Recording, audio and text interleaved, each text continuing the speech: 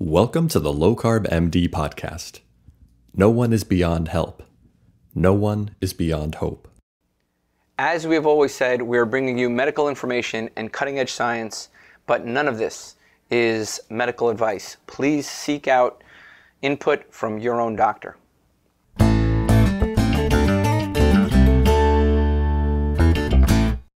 Guys, welcome to the Low Carb MD Podcast.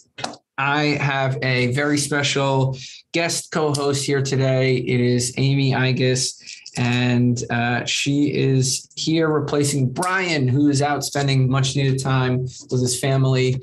So Brian's going to be jealous about this one because I know he's interested in anthropology. I know he's a fan of Dr. Anthony here, who's with us today. I'm so excited to have him on, Dr. Anthony Gustin. And one of the things that really piqued my interest, besides the fact that he's a doctor of chiropractic, besides the fact that he's an entrepreneur, besides the fact that he's an advocate for real food eating, and besides all of that, besides going out with Amy to speak about the dietary guidelines back a couple of years ago, besides all that, I saw him take heat online, for going and visiting the Hadza and trying to understand kind of how we ate and how we lived before, before the industrialized world. And it struck me as so excessively critical and so unnecessary, right? That I was like, I gotta hear this guy's side of the story. Right. I got to hear it. So we're excited to have you on here. And I guess we can start by saying, well, before we get into that controversy, maybe, what brought you into wellness space? What brought you into, kind of the health sciences? How did you find yourself there? And, how did this journey start? I mean, you went from some guy interested in wellness to let me go visit the Hadza. So I want to start with that part of the story. Yeah. So it all started back when I was young and super overweight. Typical kid in the Midwest growing up eating Hot Pockets and Doritos and all this type of stuff. And my whole family was like that, extended family. Everybody in my town was like that. So I just thought it was normal until I don't even know what it was. I think it was just getting into sports, things like that, and realizing that it wasn't normal. So tried a bunch of the conventional stuff, and obviously nothing worked. Similar stories, I'm sure you guys hear all the time. And so actually went to see a chiro PT clinic for this knee pain that I had, and they started me down this route of nutrition, health, discovery, et cetera. And from that, I dug in and knew that I wanted to help other people on that same journey as I was on. So sort of fast tracked and wanted also to have my own business. My dad owns a small business himself, and was always bludgeoning me in the head and told me that to never work for anybody else and have complete autonomy. So that was always, so the cross section of healthcare and owning your own business and Kairos for some reason seemed to always be very entrepreneurial. So sort of went into fast track through that. Opened up some sports medicine clinics in San Francisco when I was out of school in 2012, and then realized very quickly after that people didn't really get better unless you addressed a lot of the underlying lifestyle choices, metabolism, like you said. Even such basic stuff. I was working with a lot of pro athletes at the time, and so many of these guys just kept getting repeatedly injured. Their mechanics were perfect, and they're top of the game. But when we would clean up their sleep, stress levels, nutrition, obviously, things like that, everything would fall into place and they would stop getting injured. So that was one of the sort of aha moments in my mind to sort of switch a little bit more to the whole picture, even though, I knew it was a big deal, but not as big of a deal as when I started getting that clinical practice. So fast track all the way through to, found out there was this thing called the internet in San Francisco and wanted to help more people. Started writing web blog articles, mostly so I could stop repeating myself in my clinic and not tell the same story over and over and over again about nutrition, sleep, stress, et cetera.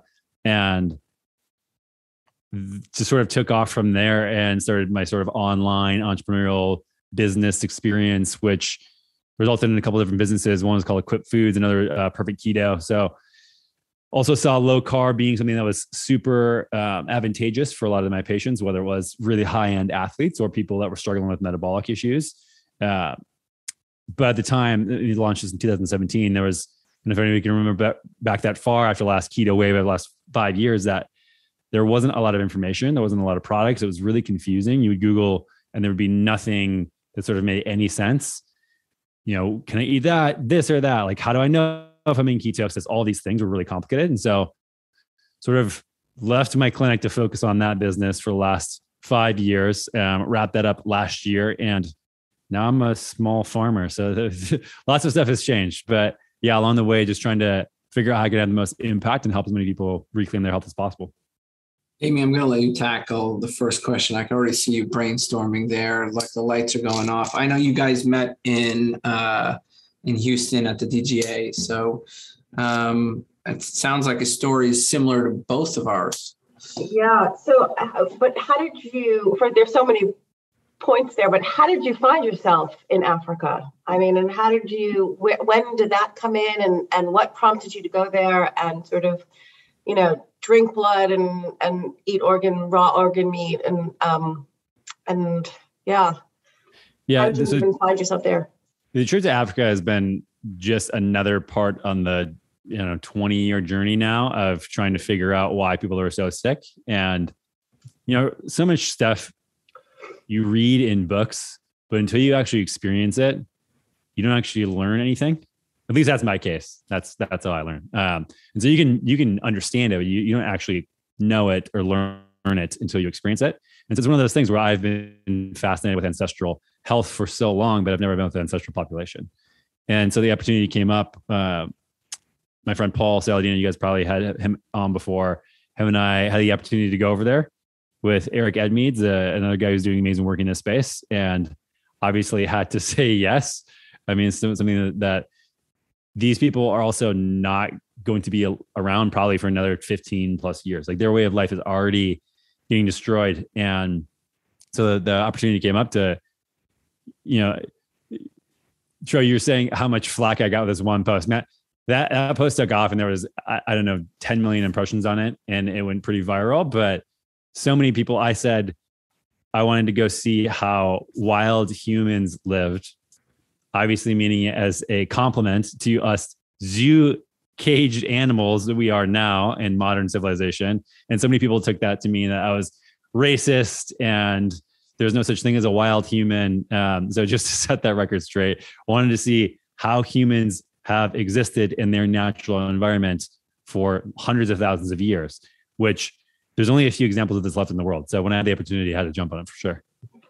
So it struck me as odd. So, hearing your story, the fact that you had to put yourself through, kind of the health sciences, you went through chiropractic school, you're a functional medicine doctor, you've had to build kind of, you're an advocate for kind of real food, low carb eating. It just struck me as odd that people took such, interest or negative, they had these negative things. It's like somebody who's devoted their whole life to understanding the interplay between nutrition, lifestyle, and health, right? Goes out to see, a community, a tribe of people who are basically living a way that probably everybody lived 2,000 years ago, right? And it struck me as so odd that it was, I think, I don't know what they called it. It was something like, fancy tourism. I don't know, they use this word. It just struck me as odd. Where do you think that came from? Well, it is Twitter after all. So I mean, you're no stranger to the trolls there, but I think that, I wrote it in a way where it was more accessible to people who have never been exposed to something like this. And this is what, when I put out content a lot of times online, what I try to do is make it so people who don't already think the way I do learn something new. And I think that the scientists, the anthropologists who work their whole life to try to get their work out there and have 100 views on YouTube, and they see my posts get millions of views, I think that they jump to conclusions about my intentions. And it's unfortunate. I mean, there's a lot of people on there. Don't hate the player, hate the game. Yeah. There's a lot of people on there who, I mean, what was my post scientific research? No, I never claimed it to be. And of course there's much more nuance. And I even said this several times, and it was a tweet thread. So I don't know, it was like something like 30 tweets long. But of course I'm not an anthropologist. I never claimed to be an anthropologist. It is not published research. Of course it's not. These were my observations about how humans can live and be healthy in, again, a natural environment. And even putting caveats of, this does not mean everybody should live like this. This is just one example of humans thriving in a natural environment. I think humans are very adaptable, and something I wrote in the post as well. Yeah, it's really unfortunate that I think a lot of people, I think, took it a little too far with saying that I was promoting companies and I was doing this. I don't even make any money from the companies that I had started before. I've divested. I sold one of them last year. There's just, every time they tried to bring something up, I was sort of shocked about the assumption that my intentions were to use the Hadza tribe to exploit them. Can I talk to you a little bit about that? Can I talk to you a little about the hypocrisy? Because I saw, several prominent scientists talk about that, right? And say exactly that, Dr. Anthony, he's just, taking advantage of the Hadza tribe. And the person who literally, liked that was Herman Poncer. Okay. Herman Poncer wrote the book, Burn. Have you gotten a chance to read it? I haven't read it, but I've skimmed through to look at the parts of what he was talking, which he studies a Hadza as well. Yeah. So this guy is literally profiting off of the private publication of his book about the Hadza, right? And he was saying that, this book was terrible. So I do not, guys, if you're hearing it, listening to me, go read it just so you can expose yourself to different scientists. He has done some interesting work about metabolism over a lifetime. His work with John Speakman and some others was interesting, but essentially he was criticizing you for, quote unquote, exploiting the Hadza, when I didn't see you make any money off it. It probably cost you money to go out there. It cost me a lot of money. Yeah. Right. And, meanwhile, he's selling a book, right? And literally profiting off of his multi-year research on the Hadza, right? So I found it somewhat hypocritical. And there were even people in the low carb community who liked those types of comments that I found, who would never challenge Herman Poncer or some of these other people who, literally are writing books and cashing checks. How did that make you feel when you saw some people, even from that kind of the low carb advocate community, come out and disagree, kind of criticizing you, and some of these people who, they literally, their whole careers has been, quote unquote, taking advantage of the Hadza people? Yeah, I've been around and posting stuff online for long enough where I don't get bothered personally by anything. I don't really take it personally. And instead I feel bad that, and I don't expect anybody to agree with everything I have to say either. It's great for people to have other opinions, but when it's the negativity and the division, we have enough of that currently. And I think that I've just now taken the position of feeling bad for people who resort to this sort of upset anger. You're bad and wrong for these things, because clearly something's not going right in their life. If they were fulfilled and satisfied and had a great life, they would not be acting like that. Speaking of fulfilled and satisfied, right? I want to talk about that. What is it? What are those? Because you mentioned that in some of your posts about, the Hadza, right? Like that they take it easy, right? There's no drama, right? There's like much less stress. Can you talk about what the actual trip itself, how you came to be there? Kind of some of the first observations you made, how their lives are different. Because people are listening to this, they're like, okay, they're just talking about some Twitter drama and some scientists who've studied a tribe that don't disagree. But I don't think most people have a flavor of what it's like. Can I just back up just a little bit and ask for people that don't necessarily know what the Hadza represents? Like why them? Why there? And did you go in with any preconceived notions of who they were going to be? And yeah, what did you find?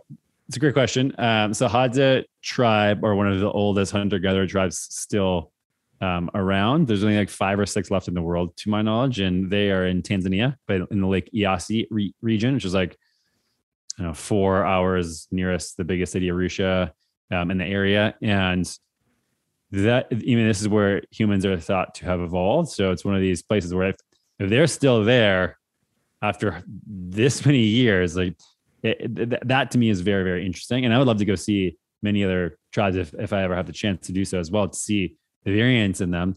But yeah, I mean, one of the first things that we noticed when we arrived, as far as preconceived notions, obviously I've heard about them before. I read a lot of studies. I had read some books to prepare to sort of just understand, or that people have observed as well. But yeah, I mean, not less stress. It's almost like stress wasn't even a part of their life or lifestyle. Like the way we consider the chronic day-to-day stress we have now is just completely different. Like, and we were there for, I think, 8 days. And so it wasn't like we were on, it's nothing we were accused of just this tourist thing where we go and some song and dance. I don't think they were faking it for 8 straight days. We were in an embedded, the guy, Eric Edmeans, I was talking about, he has gone to see this same tribe every year for the last 10 to 15 years. And so when he goes and his guests come, which Paul and I were lucky to be those guests, we actually we couldn't stay with them this time because of COVID, but otherwise it's essentially like we were living with them. And so it's not like they were putting on some show, which we saw often. People would come in and they would do a little song and dance thing and they would leave after an hour on their little tour bus. Now we were there for, again, over a week. And so we got the full deal of how they live. And yeah, I mean, stress is another one. I think that they live in, even though their hunting is being degraded and their land mass is shrinking rapidly because there's a bunch of monocrop farmers around, pastoralist herders around them, the government's pressuring them into smaller and smaller areas. They can't hunt big game. They still have this element of abundance that I haven't seen in any other population before. They can make any tool out of a knife and all their surroundings that they need at any single time. They can make a house in 10 minutes. They can, if anything breaks or if they have any problems, they'll fix it immediately. Like they don't have to have any worry because they're not disconnected from nature in which they exist, which I think we have a huge problem in our society now. Like we've abstracted it in such a way where we have to go make money. We have to specialize and do things to go make money. So that way we can give strangers our money who specialize and do stuff and get the things we need to survive. So we never have this element of security because we don't know, especially now, like, is the money going to go away? Is the money going to have high inflation? Is the stranger going to go away and not provide me with what I need? Is the food going to be on the shelf at the grocery store when I go? I think that's always a subconscious thing in our brain. No matter how wealthy people are, they still want more and more and more because we don't live in an environment where we actually have any skills. We don't live in an environment where we have a community that provides for each other. I think there's a lot of these things where we used to have this in smaller villages, even after our culture, stuff like this. But I think the departure from living in small communities and relying on local economies has shifted us in this always being stressed and needing more and more and more lifestyle that we see now. So very crazy tangent, but I mean, it's one of these things. Well, I mean, is not discussed at all. I'll disagree with you and say, I know a bunch of people who hunt who still want more and more and more, so you know what I'm saying? Like they can sustain food for themselves and they have a roof over their head, and they can go out and kill some deer and be fine, But do you think it's that resourcefulness that leads to the lack of stress? Or do you think they just kind of, like how they say, like certain cultures, they're so dependent on the sort of the weather, they have like 17 different words for snow, right? Like, do they even have a word for stress? Like, they just have not internalized that stress, and then that is as a result of their resourcefulness and that they can take care of themselves? And like, did you learn sort of anything about sort of that lack of stress and that we asked, joyfulness that can translate to our world? It's not even a concept that they have. Like there's not even a word for it. Yeah. Right? Like what? Like anxiety, stress, like there are no words, there are no concepts for it. They don't experience it, which is wild. So there's like intensity of like when we were on the hunt and killing the baboon, for example, you could call that stress, but it's not the same thing that we experience on a day-to-day basis. It's high adrenaline and intense, same as, being chased by the lion and the proverbial lion that everybody talks about with ancestral living. But it's a completely different thing. And obviously you guys know that like physiologically, these are different responses as well. And so it's just interesting that they have no concept of anxiety, like long-term, like chronic stress or anxiety. And how does that impact their lives? I mean, besides the obvious, but in the longevity and... I mean, longevity, obviously they have a lot of stuff working against them in not having hospitals, having high child mortality. If they have accidents, they break something, they're going to die likely if there's a bad fall because they don't have access to an ambulance to get to the hospital, have surgery. Like, I don't ever intend to throw the baby out with the bathwater and say that all modern living is terrible and we need to go back living like the Hadza. But only one of the 40 or 50 tribe members to me, like visually looked unhealthy. She was overweight, had skin issues, just like looked lethargic.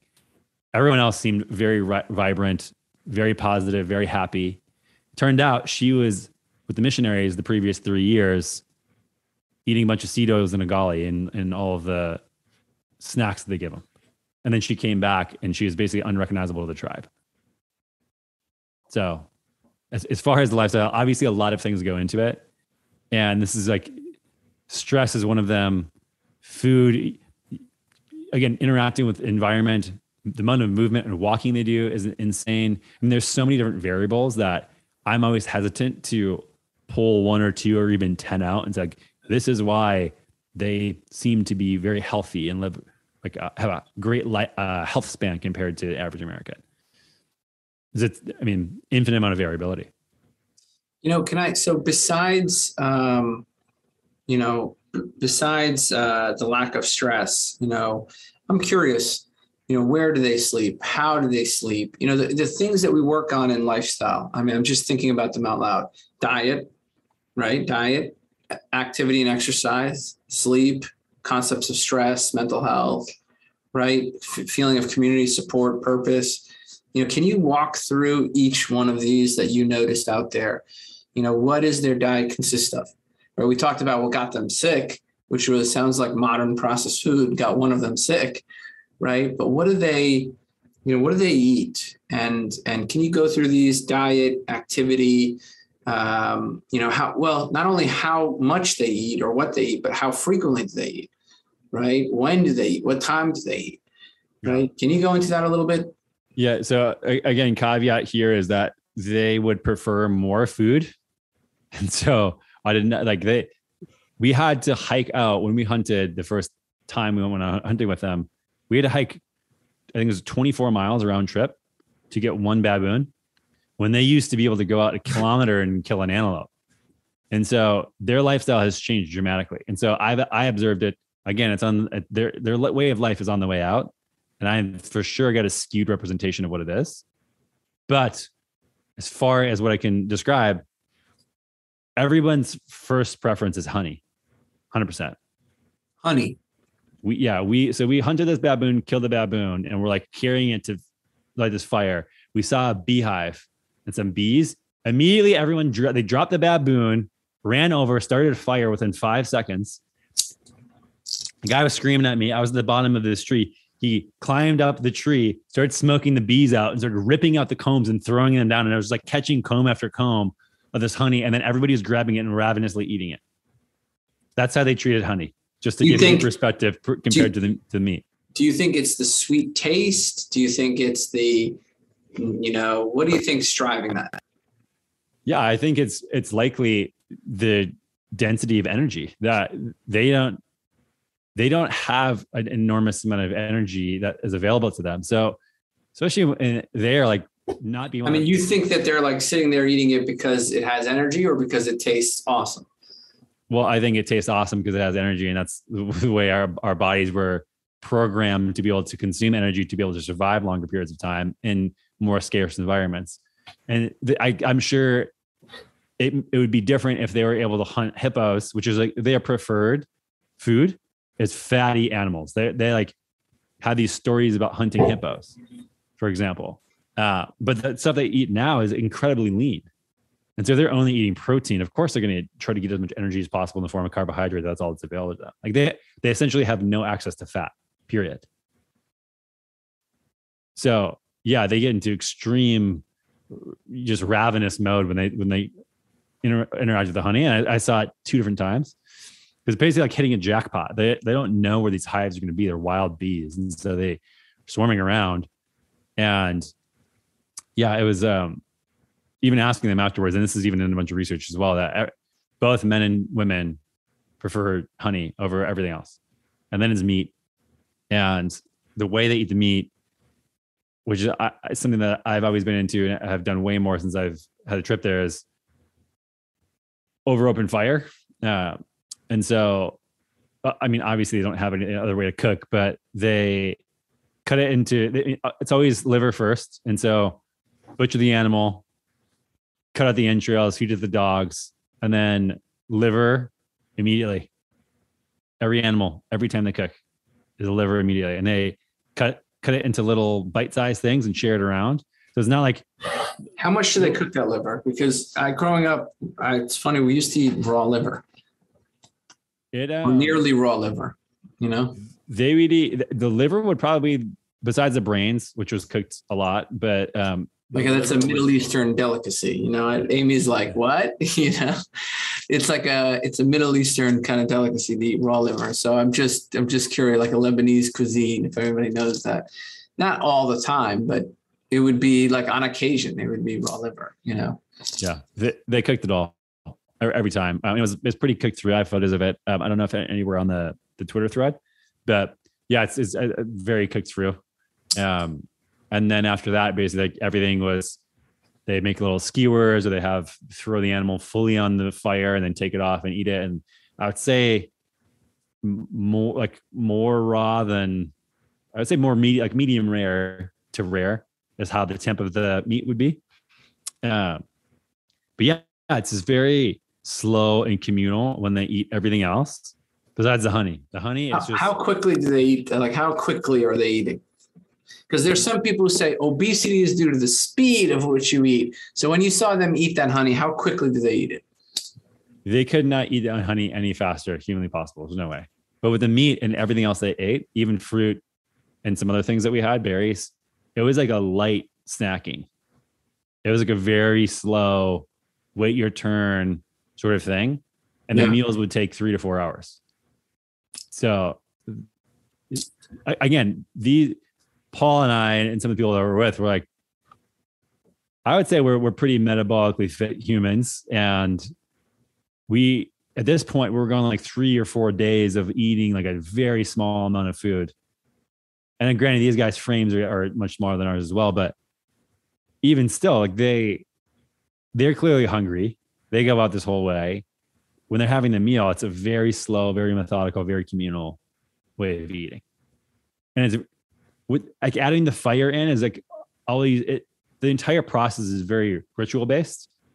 And so the person who killed the animal starts the butchering process as someone else is starting the fire. Then everybody gets seats around the fire, and then like everybody starts coming together.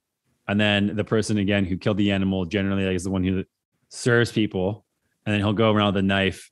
And it seemed like in order, like in a clockwise order. Not that means anything, but again, there's just this ritual to it.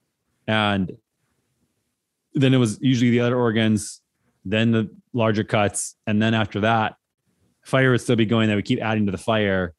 And then they'd play music. They have all these random instruments that they've made or stuff that they've bought. And then after that, storytelling.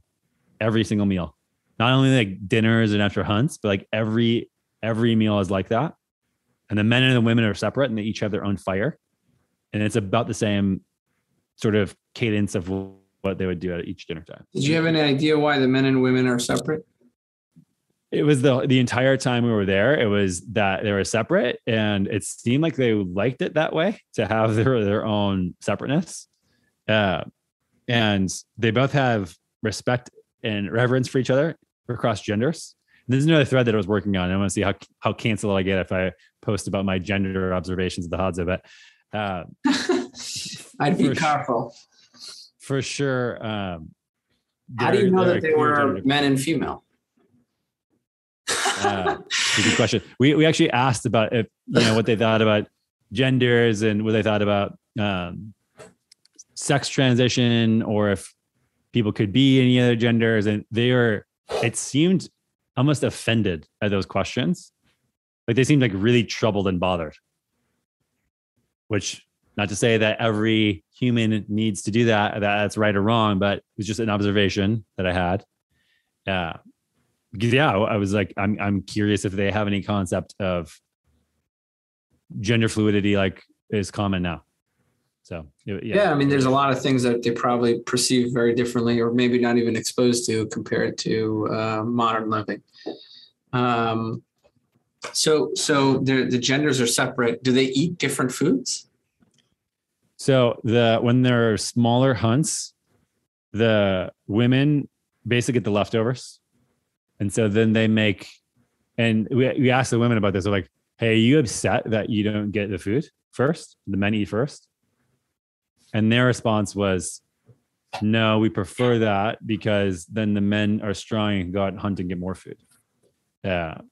So there is some like gender identity there, Yeah, for sure. And they each have specific roles, and the women would make broths out of the bones, out of the roots.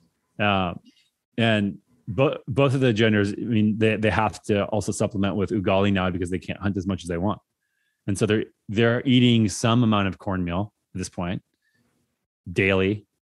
So it's unfortunate, but again, if they were to be able to, they would only eat anything that they could survive on. But how do they get cornmeal? Missionaries come and bring it to them. Oh, wow. And is the lack of hunting ability is because like civilization is encroaching on their territory? Yeah, exactly. Okay. The women are not involved in the hunting at all. No. I mean, it is very much like hunter-gatherer, men hunt, women gather, like very, very clear boundaries between those two things. Yeah. What happens if you're female and you want to hunt? Yeah.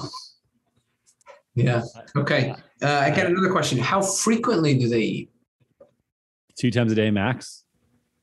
Yeah. And the other times, like, for example, it's usually like in the afternoon or evening after like a hunt or a day where they have an animal or stuff like that to eat. And then that's when they make the ugali if they want, or the broths or whatever. And then otherwise it's like very, very small amounts.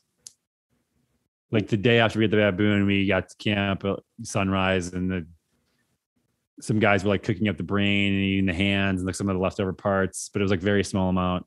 Sometimes like when we were driving back, we had berries, and they ate like a handful of berries in the middle of the day. It's like, if they snack, it's like maybe 100 calories max.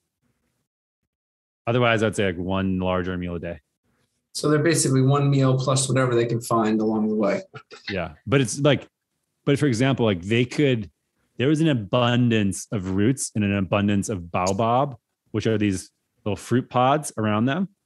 And even though they could eat all of that, they didn't eat it. Why?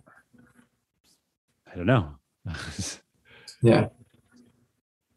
I don't know if it's just a conservation thing, if they know that the meat's going to come later. I don't know what it is, but it's not like it's not like they're only eating what they can get, because they could be gorging all day long given what we saw. Was there any point where they didn't eat for an extended period of time, like 2 days or something like that? Or that's not rare? That's not common. It's not common. And then what about their sleep? So where do they sleep? How long do they sleep? Do they nap? sleep and water are two things that I've thought a lot about since that trip. We'll talk about sleep first, just because, it's this thing that I think everybody seems to be over optimizing for, and must get perfect 8 hours of sleep, room very dark, this specific temperature, no interruptions, X amount of deep sleep, or you're going to die, basically, is what everybody's saying right now. Like every sleep researcher is talking about how dangerous it is to go even one night without 8 hours plus of sleep. Is that really the case even when thinking to when I go camping or when I'm doing stuff like that, I never get a lot of sleep because there's always stuff going on and the sun rises. It's not completely dark out ever. So they have these little huts basically, and they sleep in the ground, which is obviously not comfortable. They hear other people talking and moving around. So they're up all the time, and they get up during the night for an hour or two, then they go back to bed. And I'd say probably on average, and I'm sure some anthropologists will butcher me because my observation was not throughout a course of the entire lifetime, but yeah, I would say maybe 5 to 6 hours total, and not in one chunk, of course. And there's this guy, Alex Gustin, who's been writing a lot about sleep stuff. And he took Matt Walker's first chapter of his book and tore it apart, talking about how he's basically misrepresented all of the research in it. And which is a Why We Sleep book I'm sure you guys have heard of. And he's now writing a lot about how it's probably beneficial to not sleep as much, just like it's beneficial to not go or to go without food and fast every now and then. His argument is it's also probably ideal to restrict yourself to sleep every now and then. And I think this makes sense with a lot of stuff in nature where there's probably some benefit to it. Do I know? Of course not. I don't have any research to back that up, but it's just interesting to me to think about that. Have the experience of obviously whenever I sleep outside, which humans have done for hundreds of thousands of years, what this tribe has done, no one's getting 8+ hours of sleep. No one has a completely controlled environment, period. I just find but the level of stress is low. And if they wanted to sleep, they could just go and sleep at any time. Yeah, they take not necessarily like sleep naps through the day, but like they certainly rest throughout the day, where they'll just like hang out and lie there and do nothing for an hour or two at a time, but they're not like snoring asleep sort of thing. You know what I mean? They're just hanging out. And I've actually started experimenting with this a little bit over the last couple of weeks. Moved out to this farm outside of Austin full time a couple weeks ago, and I've been spending way more time outside. And I found that restricting my sleep to like 6.5, 7 hours a night max, my energy level through the day is so much better.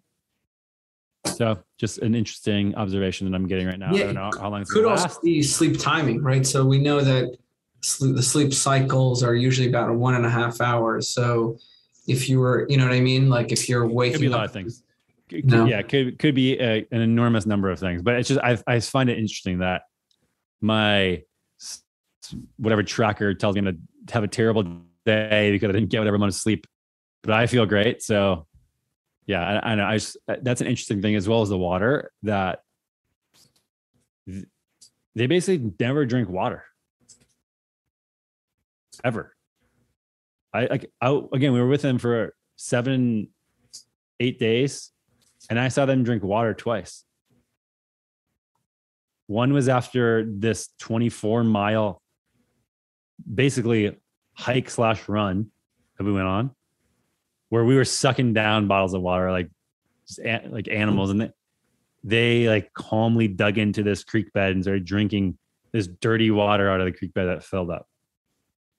And then another time was like when we were going out to hunt, they had this like very clear thing that they knew where it was, where they had like kind of shells or cups next to this tree that had a hollowed out thing that collected water, but just a little sip and then were on their way. That's the only time I saw them drink water in 8 days. Wow. So again, the whole drink a gallon a day of water for blah, blah, blah. Like, okay. Really? Do we need that? Just, I don't know, it just makes me think and question a lot of these things that I've questioned literally everything in health, nutrition, etc. But these are two things after staying with them, I'm like, wait a second, I haven't questioned sleep and water enough, because this is just, and maybe it's all just some weird thing that I saw and totally not optimal and it's terrible for them. I don't know, but it was just an interesting observation that I have that makes me think a little bit more that I hadn't before.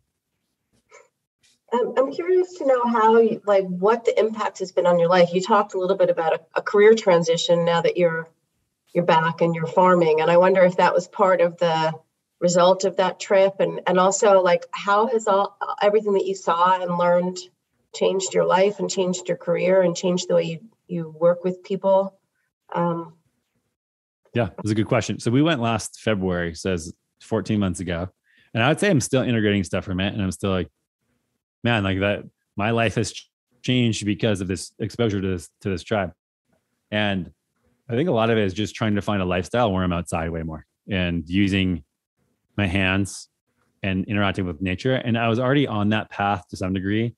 I think so I've seen this with plenty of other people at this point, but this sort of, you keep pulling threads in health, you get nutrition, functional medicine stuff, metabolic health, these 4 pillars that you talked about, sleep, lifestyle, all these factors, then the community, emotional health, mental health.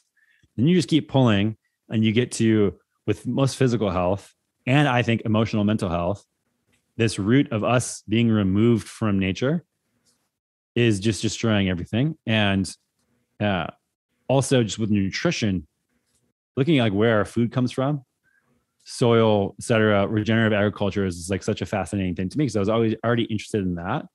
And I've seen so many other people in the health space, if we don't figure this out and if we don't figure the soil out, we're not none of this is really going to matter.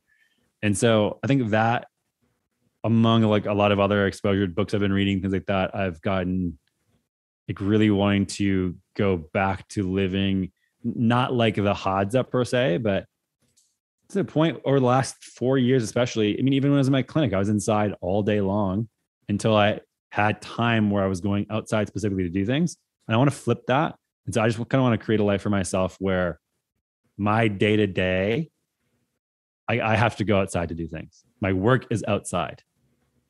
So it's just kind of a personal choice of seeing them living in paradise, essentially what they consider to be paradise. And I'm sort of trying to approximate that myself. And I think Paul did the same thing. Actually, on the way back from the Hadza trip, with a storm in Texas, so we couldn't get back. And so Paul and I rerouted and went to Costa Rica. He's a big surfer, snowboarder, and he just stayed there.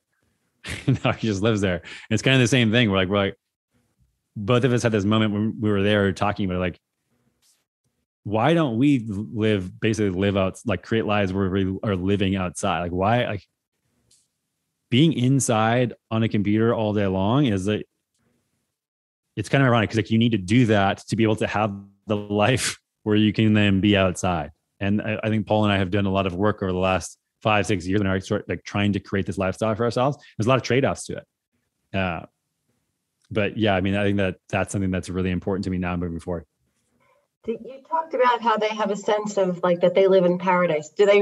Is that something that they've expressed? Do they have a sense of that there's a world outside of their tribe and their environment, and that they really are lucky, and that the rest of us are sort of insane for living the way that we live? Or is it they don't have that level of self-consciousness? So there are small villages, I don't know, 20 kilometers away from where they're living that are disheveled. And these people are in poverty. Hadza are not. Hadza are very rich. They have a very rich lifestyle, and they believe that. But the people that have basically eaten any bit of the apple of civilization are struggling and are in extreme poverty. And so most of them have been to those places once a month. And then a lot because there's other tribes that they trade with and do stuff with. And then a good bit of them have gone to Arusha, which is the city nearby, for whatever reason, or a missionary brings them or whatever. And they hate it. They do not like it. And yeah, they're very intentional about what they want to spend their time with, which for the men is hunting, and for the women, it's basically doing a lot of creative stuff. So they, for example, barter by making necklaces and bracelets and things like that, and then sell them or trade them for other things like arrowheads, stuff like that. And so they just want to basically hunt and be creative and make things and be outside and not live indoors. And they express this. So it's funny you say like creating this life, and I've seen some Paul's videos where he's, I don't know, outdoors doing archery on a farm, who knows what, right? And it's funny, my version of that is like, shit, I want to get a gym. Oh crap, sorry, Jack, I cursed, but I want to get like a metabolic health clinic with resistance training. And I mean, we certainly, if I could have a farm where you can help dig up some soil and stuff like that, if that was practical for my environment, I'd do that. But I think the next closest thing would be flipping tires and smashing a hammer against it, and kind of lifting heavy things and doing things indoor and outdoor. So I share that kind of this idea of like, I want to be outdoors, work my hands, and there's pretty good data to show even things like walking out in nature that reduces cortisol levels, blood pressure. I mean, it's so there is this disconnect that we've all had, especially look at us all now. Amy and I, we've been on Zoom all day helping patients, and here we are on a Zoom podcast, right? In the last 2 years, more than ever, we've been so tethered to the desk, right? Tethered to the desk. So it's refreshing to hear that somebody's trying to get out of that cage. And I try to be prescriptive, and I don't want to tell anybody how they want to live. This is just what I found I want for myself that I'm trying to make. And if people like screens, they like being inside, they want to enter the metaverse, great. Like, please do whatever you want to do. This is just what I found on my journey and where I'm at now. And maybe that'll change in the future, but that's just where I'm at now. Yeah, it's interesting that the things that they occupy their time with are the things that we do as pastime activities. Like you said, you talked about earlier, how we work every day, all day, inside on screens to be able to, be outside, to spend time painting or crafting or, doing and cooking and hunting. Playing music. And this is what they are doing. And that's what their focus is. And they're so much happier. Yeah. And they don't even have a word for stress. Yeah, I'll take that. So what happens next? So you mentioned you were an entrepreneur. We didn't really hit that, but I'd love to just hear about that because, my wife's an entrepreneur in the space, and I'm always interested in what kind of drives people to, so you're the owner of Perfect Keto. That's right. Or. Yeah, I sold the business last year. So I was the owner, no longer. Got it. Okay. So how did you go from, all right, let's go visit the Hadza, I'm inspired, I lost weight, I'm going to go talk at the DGA, to let's make a company, that's because that's a transition most people don't understand. Let's go, start up a regenerative farm, like how does the entrepreneur, because people criticize the entrepreneurial side when doctors or, healthcare professionals, chiropractors, when we delve into any sort of business venture. So I'm just curious in the next, couple minutes, if you could talk about how you got started with that and have you faced any criticism over it? I get lambasted every day that my wife, wants to make almond flour and monk fruit cookies, right? Like this is a world travesty that a doctor's wife wants to, take people away from Oreos and give them almond flour and monk fruit based cookies. This is like how could I do that? How could I be married to that person? Yeah. What? How dare she? Yeah. Oh man, it's wild. Yeah. I think that, so it goes back to a time I do pretty rigorous, like monthly, quarterly, yearly reviews just to assess where I'm at in life, where my goal is at, where I want to head, where I've been, et cetera. And just thinking about wanting to help more people. And I had 5 locations at that point in my clinic. And I was like, if I see, we are like very high touch. So we'd only be able to see like 8 to 10 people a day, maybe 12. And I was like, okay, even if I have 30 locations, like what's the number of people that I could help in a year or during my entire career? It's like, wow, this number is pretty low. And so I was thinking about ways where I could just help more people and solve bigger problems. And it's funny because I've kind of gone back the other direction after doing that. And I think, we did a really good job, I think, making a dent in the low carb keto space and helping people transition to much healthier lifestyle. We, for example, wrote thousands of articles, and you had, time I left the business, over 200 million page views, which is like just a lot of eyeballs on content that I think was done with a really great standard, and we had a really phenomenal editorial team. And so that's really important. And I think people should be thinking about that, but I also miss working on a local level and impacting people one-on-one. I mean, all the people that we helped, I didn't connect with anybody, basically. Maybe at conferences, things like that, but there was no face-to-face interaction. Like, I was working with patients. And now I'm sort of like going back to doing that with the farm. Like, I want to sell stuff locally. I don't think I'm going to be at farmers markets, but we're going to do events here and do that type of stuff and sort of reconnect back to a community. But yeah, I think it's mostly just the drive to think about how can I solve interesting problems. And I think that just sometimes I wish I could shut that part of my brain off, but I can't.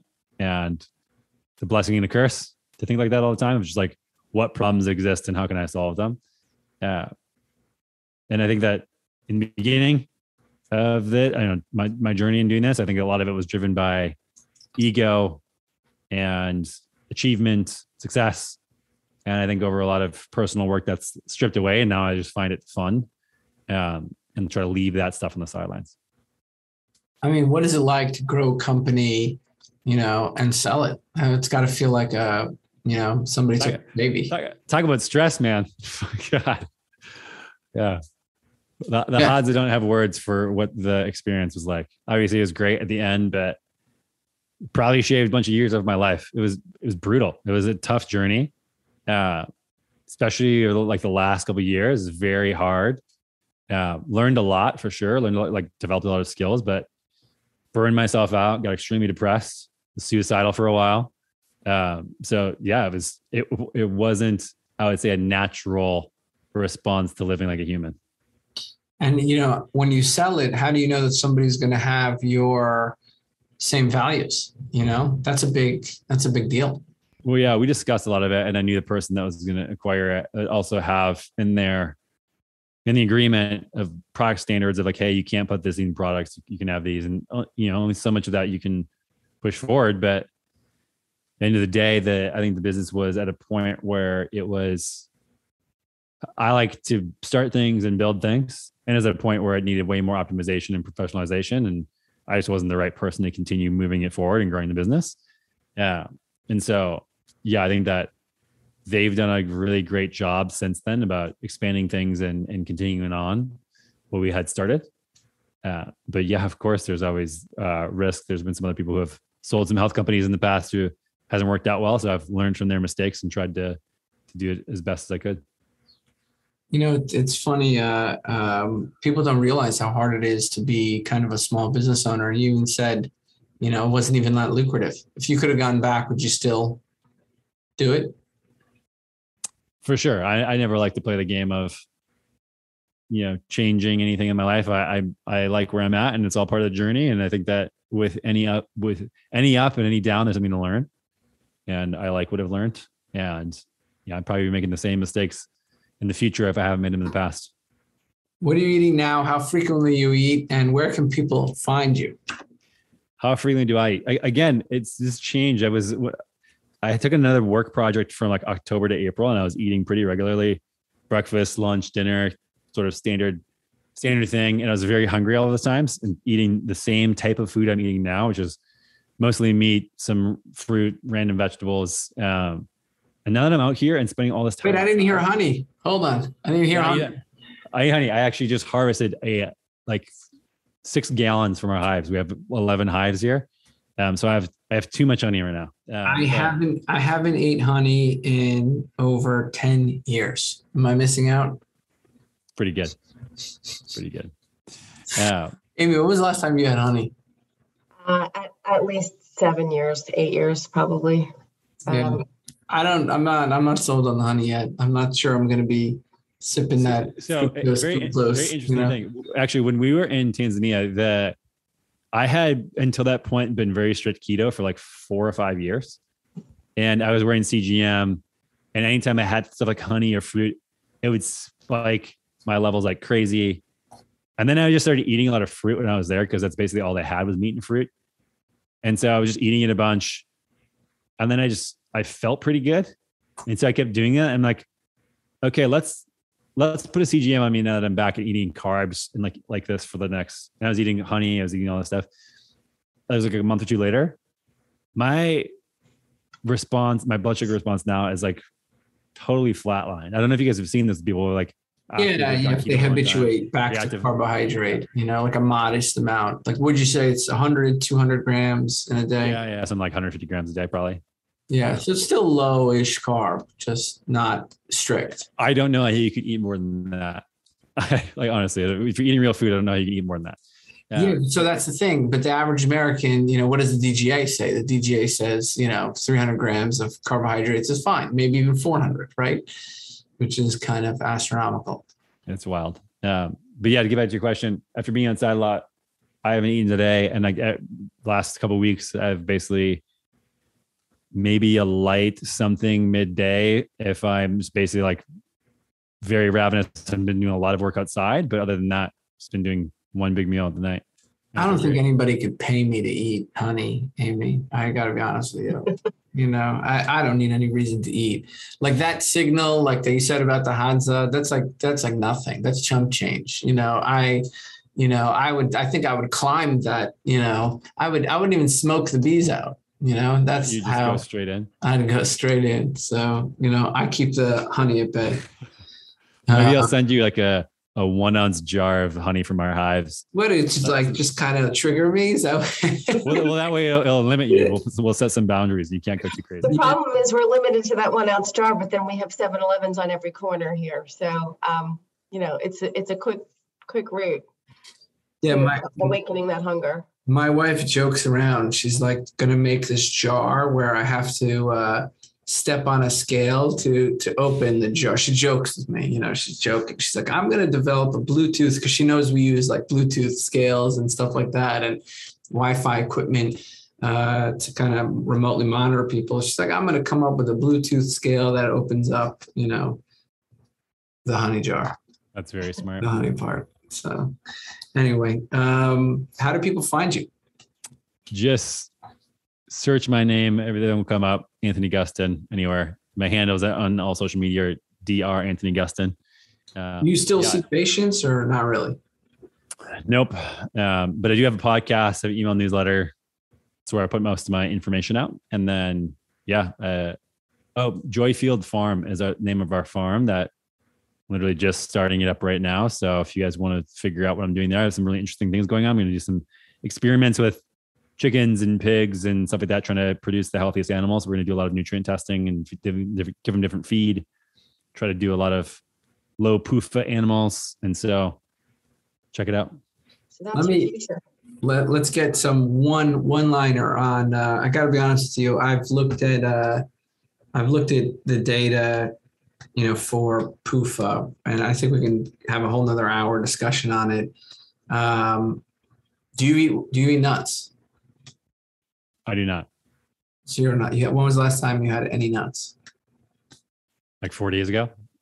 I don't avoid them like the plague or anything like that. But yeah, I mean, it was in something else I was eating, whatever, I'll eat it. But I don't choose to eat nuts. Got it. Okay. Even a raw macadamia nut. Macadamia nut, I think there's an exception, obviously, is like 3% linoleic acid in macadamia nut compared to a walnut, which is like 70%. Got it. Okay. So you'll go for macadamia nut. Tropical nuts and tropical fruits, very different than high latitude. And I actually did a presentation I could send you if you want to check it out on this stuff. Sure. Brazil nuts, medium. Got it. Medium. Yeah. Why are you? What about, no, I'm just curious. You go to a restaurant, okay, you order whatever, you're not sure if they glazed it with an oil. I don't do that. You won't eat it. I have like 2 restaurants that I go out to eat in Austin, and one doesn't use any vegetable oil, and the other one know me by the oil guy, and they cater the menu and can modify stuff to me. But yeah, I my pitch at the restaurant is, hey, I have a sensitivity to any liquid fat. Just let me know if it's any in the foods. If I can just do it without, that'd be great. And if you can't do it, that's fine. I'll order something else. Yeah, that's about where I'm at. Except maybe a little bit more tolerant of the nuts. You know, what's the overall stance for you on Puva? I think I would never add oil to anything I ate. Yeah. I would never add if I was going to cook with oil, it would be avocado oil. I don't even trust most olive oil. Personally, I don't trust most olive oil. So, it's cut. But I rarely would add any oil, or any added fat at all. MCT oil, butter, I rarely use at all. If I was going to use a fat for, like, when my wife cooks, she uses butter. If I'm going to fry up something and I want the pan to be a little, a little greasy, I'll put some avocado oil on it. But I don't like the concept of adding fat from a perspective. Like, it just makes me eat more. Why would I? I don't want to eat more. Right. Interesting. I probably should mention some of that latest work project I was talking about. It's called 0 Acre. And we're trying to make an alternative to vegetable oils and seed oils. And we actually got the same team that built all that Perfect Keto content base, that 200 million page views, crazy editorial team. And then we added a bunch of other researchers that are helping us write these crazy definitive papers right now. We just posted the first one on obesity and the role of PUFA and linoleic acid in obesity. And so I know that obviously there's a lot of talk about carbohydrates role, et cetera, but I think that there's an untold story. Yeah, I saw some interesting data, like just, swapping out soybean oil for olive oil improves, insulin sensitivity. I think it's a double hit, really, like the processed carb and I'm not sure what if it's truly, I don't know what it is. So are you like cold pressing, like rapeseed? Is that like the idea, or what do you? No, there's no seeds involved. Well, we're going to launch the product in a couple months here. We'll keep it under wraps for now. But I'm most excited about using this as a education tool, much like we did with Perfect Keto. So the white paper that we just published about obesity is like 45 pages long. And we had several scientists and who reviewed it. Really respect. Yeah. Tucker Goodrich and Rafi Sertoli were sort of the primaries on it. And then we even had Gary Taubes rip it apart and a bunch of other people like that. So there's been a lot of eyes on it. If you guys want to check it out, if you have any feedback, we're happy to make edits and change it as well and have a sort of change order on it. But I'm super excited to at least start having a conversation about the role in bringing together like a central place that all this content's in. Because the same thing with keto, this didn't exist 5-6 years ago for keto. And I would say we did a really good job pulling it together and creating the flywheel of education so people actually knew what the hell was going on. And the same thing with, I think, seed oils, PUFA, vegetable oils, and stuff like that, where there isn't a central source. The science isn't collected anywhere.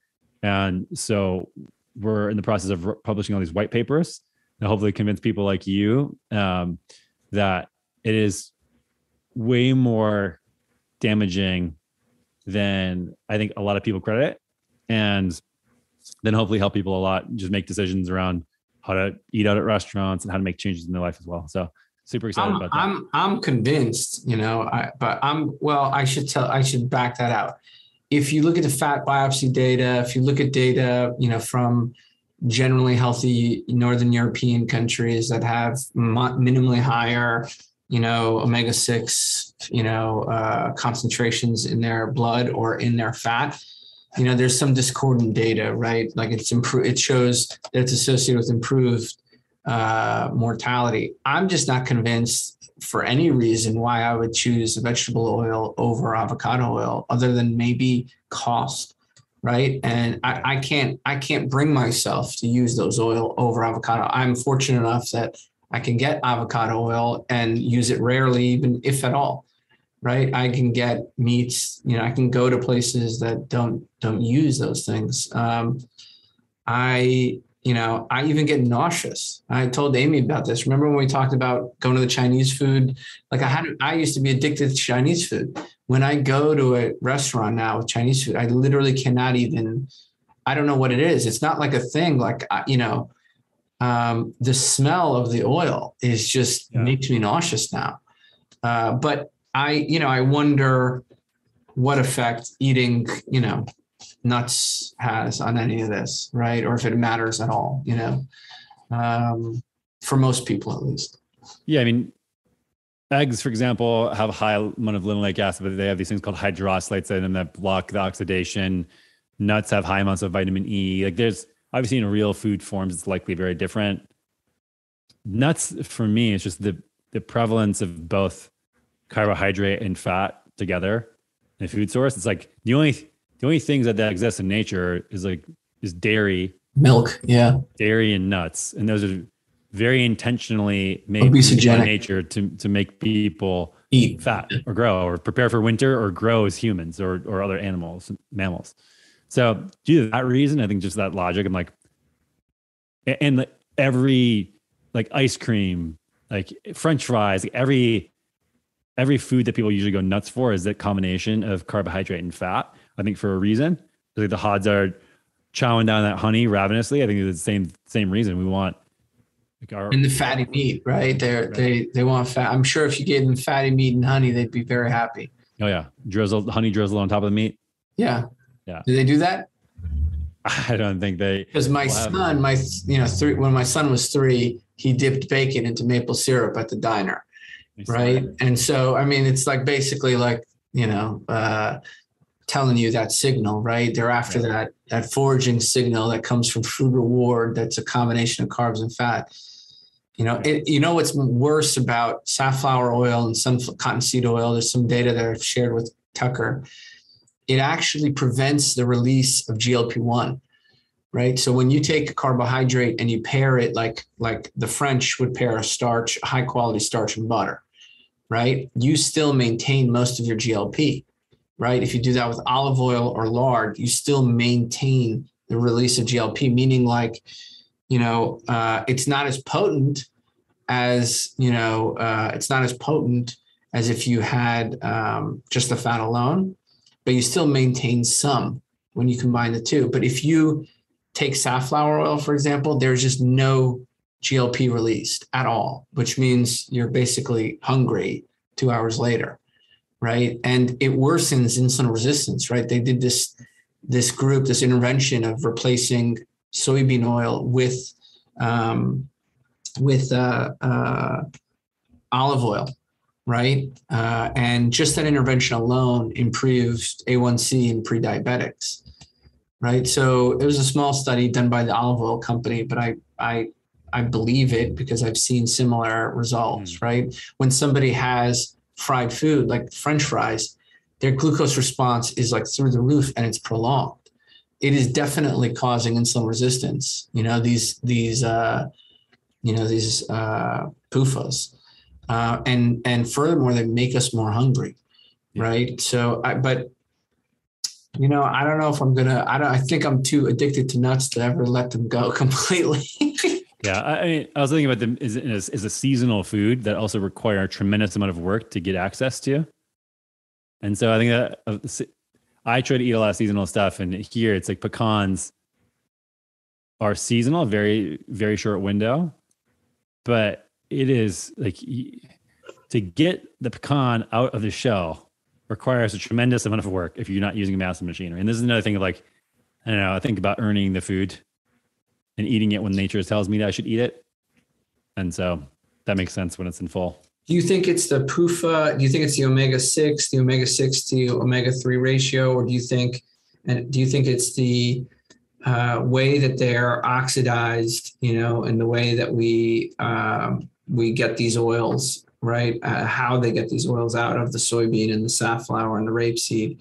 Do you think the major issue is, I think it's the processing, but I think it is the actual total amount of omega-6. I think that, so Kate Shanahan, amazing work, obviously, but she, for example, promotes I think it's grapeseed oil if it's cold pressed, which is ridiculous, in my opinion. And she has a lot of great stuff, but she's honed in specifically on the processing. It's like if it's cold pressed or not with high heat, then it's totally fine. And I don't agree with that at all. I think large amounts, raw amounts of omega-6 matter. Processing also matters on top of that. And so I think they both matter. Like, I don't think it's just one or the other. But yeah, like, of course, like if it's processed and high amount and you're frying it over and over and over again, basically any fried food at a fast food restaurant, that's going to be the worst, 100%. And like, there's an overwhelming amount of data that shows that. Okay. So you're generally healthy, you're active. If I'm like, I don't know, I make a salad and I put tiny bit of cold pressed, or I use, olive oil. What does Anthony say? I'm not a huge fan of salads to begin with, so I think that's something. Whatever, fruit salad, I don't know, whatever, man. Got peppers and cucumbers and tomato. I don't know. What is it? So I'm at the phase of this journey where I'm like very strict avoidance of everything. I was at a point 5 years ago where I wouldn't touch carbohydrate either. So who knows where I'll land? No, I'm just curious where you're. So it's like you wouldn't need it. So yeah, right now. What about olive oil? Olive oil, if the source is good, it's just same thing you're talking about with avocado oil. Like, finding a good source is very challenging. And I saw a study where the variance of linoleic acid in olive oil went from 9 to 54%. Yeah. Those are like not even close to the same things. Right. So like, do you think if it's true extra virgin olive oil certified, Well, even that, like, who knows where, like how that's processed, how long it's been on shit, like when it was processed, what type of olive was it? When was it, from when it was picked to when it was processed? Was it sitting there oxidizing in the sun for 45 days? Like, there's so many things. And that's why one of the things that we're trying to bring is transparency to fat. And so everything that we're going to release has a QR code where you can scan it and see at the time of bottling, because things are going to change obviously with light and heat and time, but at the time of bottling, like, here is our fatty acid profile, 100% verified, third party, which I think is very important to do so people understand what's going on, because no one does this in avocado and olive oil. Yeah. And, I mean, avocado oil. There is a crappy certification process to at least make sure that it is avocado and olive, which is not as rigorous as what you're talking about. There's one for avocado oil? There is, yeah. Interesting. Yeah. I mean, but the problem is everybody's cutting it. Yeah. I mean, Selena Wang is a researcher at UC Davis that did amazing work showing that 82% of all avocado oils that they tested were either not avocado oil at all or partially seed oils. Yeah. 82%. Insane. Chosen Foods was the best she tested. I don't know what brand you use, but Kirkland or Chosen. Yeah. Kirkland verifies occasionally. So their manufacturers are pretty, Kirkland or Chosen. That's what I got no stock in Costco. So this is just, Anyway, listen, this has been awesome, man. I appreciate your time. It's nice to meet somebody. I've seen your work. An entrepreneur, somebody who's interested in learning, somebody who's interested in, kind of growing the field. And all I can say is keep doing what you're doing. And thanks for coming on. Thank you for coming here, sharing your story, and, keep fighting the fight. Amy, you got anything? No, thank you so much. It's been really interesting.